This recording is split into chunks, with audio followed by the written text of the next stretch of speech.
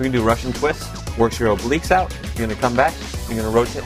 Stay in a 45-degree angle. You're going to come back, touch the ball to the floor, and then come up and rotate to the other side and touch. Rotating your torso. Works your abdominals, your obliques, muscles on your side. Just come and touch, and back to the other side.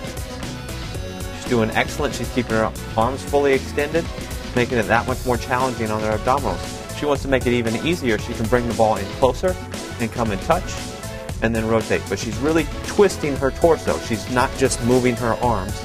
She's twisting her torso, which engages the abdominals a whole lot more.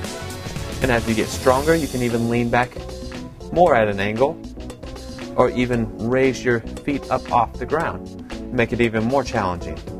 Always make sure and breathe and expel all that air out so you can get those abdominals to tighten even more. And that's perfect. That's a Russian twist.